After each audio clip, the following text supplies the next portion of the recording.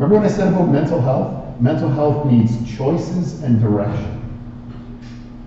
You need options and a direction.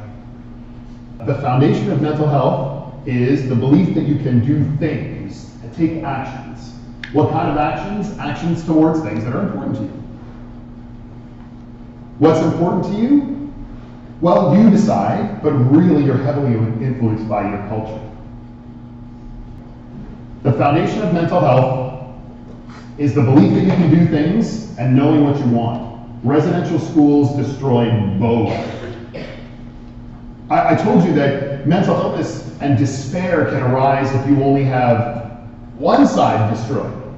If you have ability but no direction, you'll feel aimless, and I guarantee you, you'll start to feel despair. If you have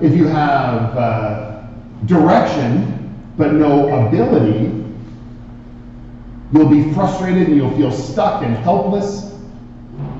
So either of those I have seen really cause people some pain. Both of these are passed down from adults to children. Both culture is passed down, and even if you don't explicitly pass it down, children learn what's important and what's not just by watching it. And this feeling of confidence that you can do it is passed down from parents to children. And if you're a parent that has had both of those things burned and crushed out of you, you can't pass those down. You can't pass down confidence and you can't pass down direction.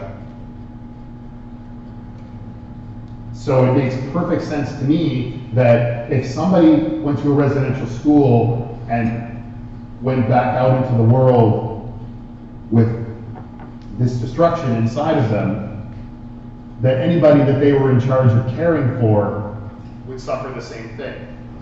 No direction and no confidence. If you don't have it, you can't give it. Make sense?